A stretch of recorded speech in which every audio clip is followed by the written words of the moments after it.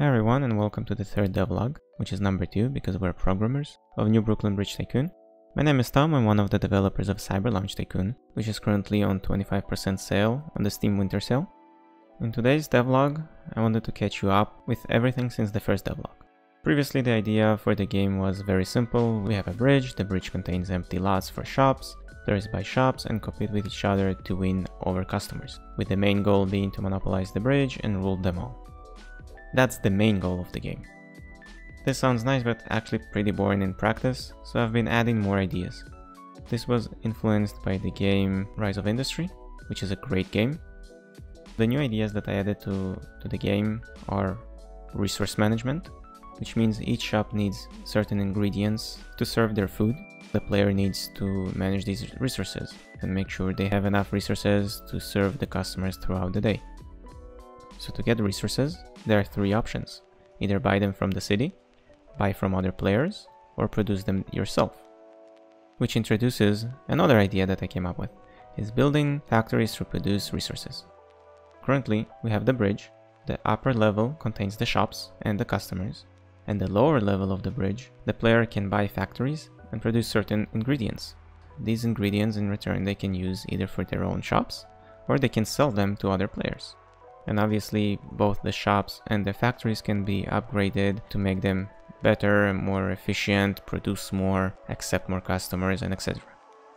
And the last idea that I want to add is sabotaging other players, their shops or their factories. So an idea, for example, is that you can send an army of rats into someone's shop, making this shop closed for that day, or closed until the player manages and gets rid of the rats, because no customers want to buy food in a restaurant full of rats. And to build on that idea, the player who got sabotaged can report another player who they think they sabotaged them, and if they're correct, by proving somehow, I'm not sure exactly how I'm gonna do it, but either by just guessing or proving or whatever, if they're right, the player who sabotaged them will get penalized. So either they're gonna have to close for the day, or their shop's rating is gonna go down, or the factory is gonna get penalized, something like that. I need to come up with something. Okay, so that was the new ideas that I'm coming up with. Now let's look at the actual game and see what changed in the last 3 weeks. Okay, let's start with the main menu. If previously it looked like this is it now. I added a few buttons, I added animations for the buttons, I added the title and the actual bridge. So the bridge is an asset that I got from the Unity asset store, but as a beginning this is great. I'm modifying it a bit to suit my game better. I'm expanding the top level. I will have to create new materials so it blends well with the shops and the style of the game, and I will have to modify the object a bit, but yeah, basically this is the Brooklyn Bridge. Next, we're gonna have the lobby. The lobby also changed. This is gonna be the lobby. On the left side you're gonna have the list of all the players and the AIs. On the right side you will have all the options that you can do in the lobby, and there are different options between the client and the host. The game settings are gonna be the difficulty of the session. So I'm planning on doing a few difficulty levels for the game, and to give the player the ability to change the modifiers as they please. And as you can immediately see, I added some pedestrians to the game. These are not gonna be the actual models for the pedestrians. These are the models from the Syntip character pack, which I used in the Cyber Launch Tycoon. So for this game, I do not want to reuse them. I want to find something else. Yeah, and this is happening, not sure why. And some more changes to the shops. I added a burger shop. So now there are 3 options: the pizzeria, sushi bar, and the burger shop.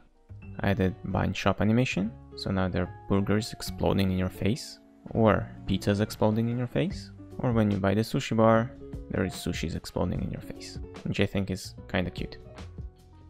And now inside the shop, I also changed the UI a bit. This is still work in progress. So now instead of clicking on the upgrades, you'll have a selection here, and you immediately could see the storage of the shop, which will list all the ingredients that the shop currently has and all the ingredients that the shop needs to produce its food. So different shop will have different ingredients. And yes, that's a bug. It was supposed to open. And the last thing I added for the shops is the option to sell them. And now a different player can come and buy their own shop in there. So yeah, these are the updates for the last 3 weeks. I'm continuing working on the game. I'm still lacking the Steam page. I'm working on that as well too. I just need to add a few more stuff to the game to make the visuals a bit better, and then I will be able to make some screenshots and upload them to the page, because if I remember correctly, Steam requires you at least 5 screenshots. And yeah, thank you for watching. If you want to see me struggling live while developing the game, you can head to my Twitch channel. For any other updates, you can check out my Twitter. And if you like this video, you know what to do, and I will see you next time.